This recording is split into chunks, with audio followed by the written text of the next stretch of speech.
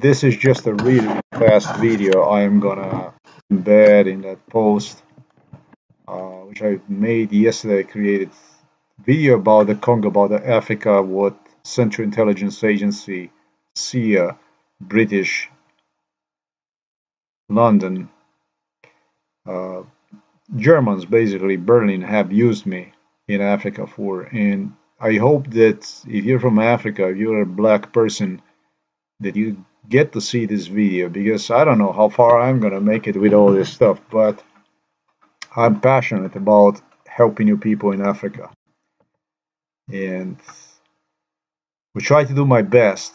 But the thing is that you don't actually need my help. All right, you just really to get yourself out of all these problems based on my observation, based on going through all this for the last 30 years, based on what I have observed. I'm going to give you my input on what precisely I would do if I was selected as a king of Congo. This is the historian, and there's a Congo Association of Historians that were all involved in this MK Ultra case. This is not going to happen.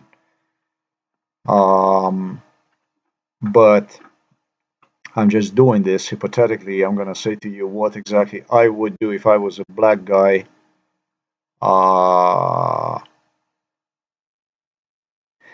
from Africa. I'm not going to say only from any troubled regions, but if I was a black guy from Africa, what exactly I would do to bail the whole continent out.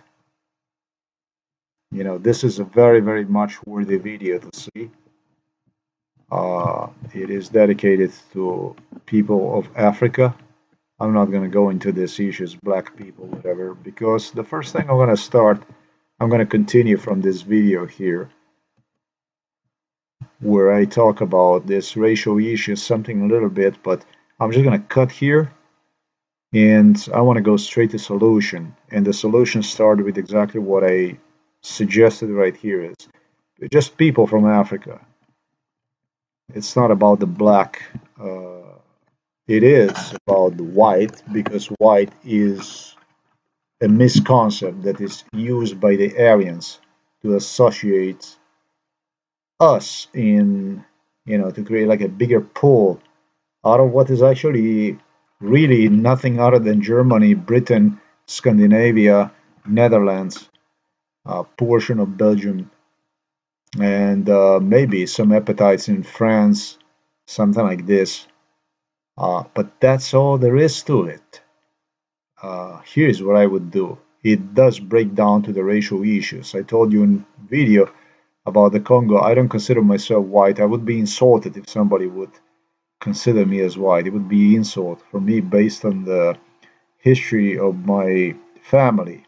And it goes to the World War II era. It's like this.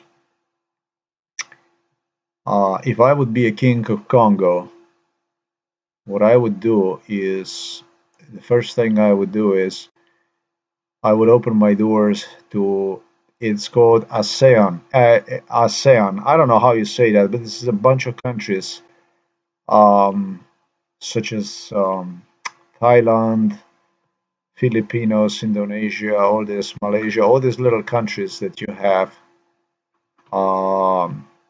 in that Asian region. China is not in that association, but I would also open myself to China and, of course, to Japan, because it's about the racial issues, right? And so, seeing yourself, you, the black people, which you are associated to Asians, and I did indicated this through the video I have created yesterday, you would, I'm not going to say become entitled, but yeah, you become part of, I think, not you that you become, because you are, but you proclaim yourself. In other words, you distance yourself from the white, the white out, the white out that's used to delete the text, the black text. From the white out option, you don't want to have really nothing to do with that. So by selecting that kind of option, you officially would distance yourself, probably even enough for the uh, Belgian King Leopold to get a hold of you again. Belgian, in parentheses, was just another German. In fact, he was Coburg Gotha, Saxe Gotha individual. It's just like those people in London are today. Um, Listen, that's one thing you do. And the second thing you do, what I would do is, so you proclaim yourself as Asian. I'm not going to say that you have to proclaim yourself as Asian, but part of related to the Asian culture, that you proclaim that you are related to the Asian culture, and you open your doors wide open to the people, as I stated you, and not only technologically, but also like race mixing wise. Uh, that you bring inside technology investments, that you start to become productive part, uh, basically a part of the world which is productive for the world, rather than those who have hunted not only you but entire Asia, as you know, India. India, open yourself to India also, was enslaved by the British. The British got on knees entire China through the opium trade and so on. You do stuff like this, your minerals, your valuables, your stuff that you have can be exploited for actually efficient development of Earth. Because the human race is the biggest race in this world. I told you about the human race in a previous video. It goes all the way through Asia, through Africa, through Russia, and it extends all the way to, I am in Slovenia, to Europe, and all the way down through Alaska, all the way goes down, past Japan, through Alaska. It extends all the way down. This is all Asian genetic intermixed with some Eastern European genetic, all the way down to Chile, all the way down to Argentina. So become part of that race means to be productive for that part of the world foremost, because it's like the engine for the free part of the world. Here in Eastern Europe, we don't have really, we have a problems going on here, big problems. It's the same history that repeats itself, that have repeated itself again. Now you see what's going on in Ukraine and so on. But, you know, there is a lot to it. Um, Here, hopefully, also is going to happen a lot. There are countries here that could develop into, for humanity, positive potential. And with your minerals, with the stuff that is needed in Asia for the car production, for all the kind of production, for what they need is a new market. That's you basically, where they would want to develop also technology, where they would want to develop universities, where they would want to develop jobs. That's you in Africa. I would do nothing other as a king of Congo to open myself to all investments from Asia, cooperation, development of schools, medical facilities, schools foremost, irrigation, waterways, channels, redistribution everywhere. Therefore, um, heavy farming. Um, in I'm not going to say exactly the same fashion as King Leopold did, but I would do everything possible that money would not go to waste, and so that the money would be used immediately to prosper other parts of the country, with beginning to assure myself so that there wouldn't be some kind of turmoil going on, importing from myself, literally from Asia, trained Chinese, Thailandese, Japanese, and other whatever I can grab, Indian, um, whatever military forces to ensure that there wouldn't be some kind of dirty play during this development program that I would use to develop the country, which would be further used to train my own military at home, which would strictly have to work. Me, I would do this as a Congolese. If I was a Congolese, if I was born in Congo, that's exactly the way I would do it, and welcome them and a little intermix with them and work with them for not what they say British. Well, that's what the British say. This is one of the wealthiest countries in the world. This definitely is a potential. However, with the politic that is being used, this is just a potential to become again nothing really. Out of a lot of stuff, uh, these Western powers have proven this so beautiful video, this so excellent documentary that I had pleasure to see. These people have proven time and again that humanity was hunted.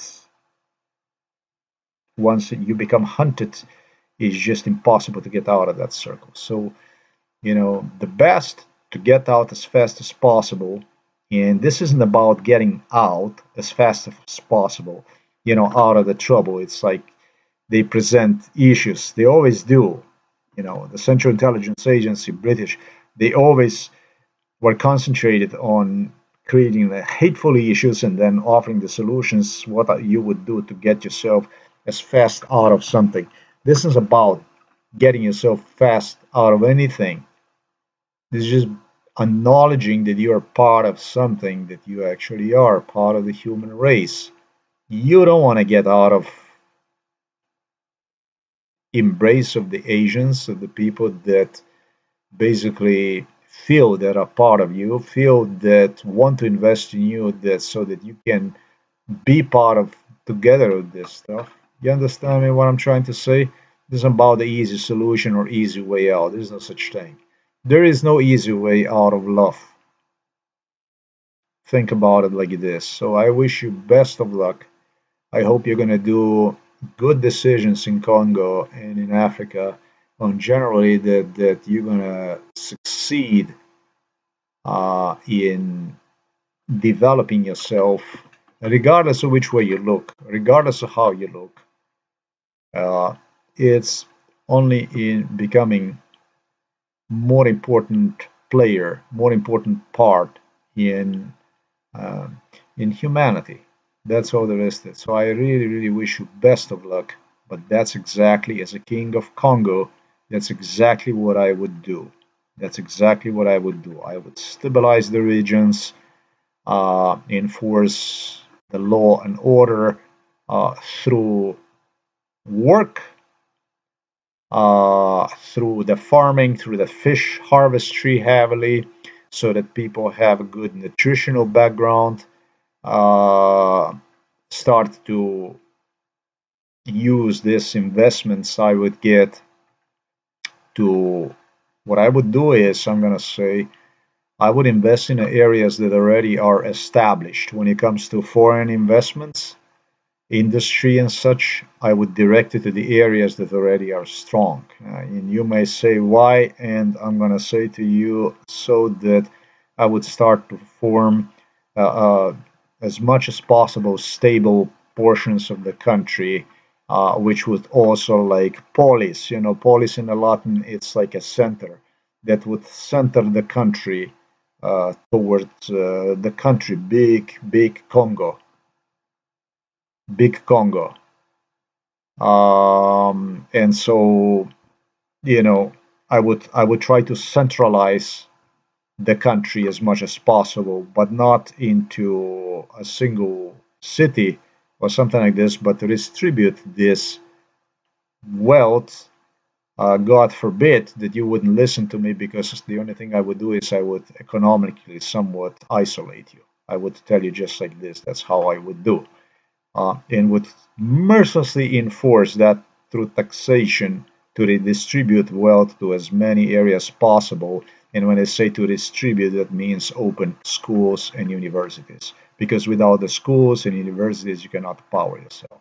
And as I said, with a well-trained military, with assistance of the people that would even feel more welcome when they would work together with your own military, you wouldn't do you any harm. That's how you do it. You don't want any of this.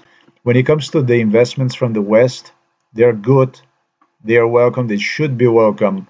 But what you want to do is you want to use them like, when you have a coffee and you put the cream on it, that's all there is to it.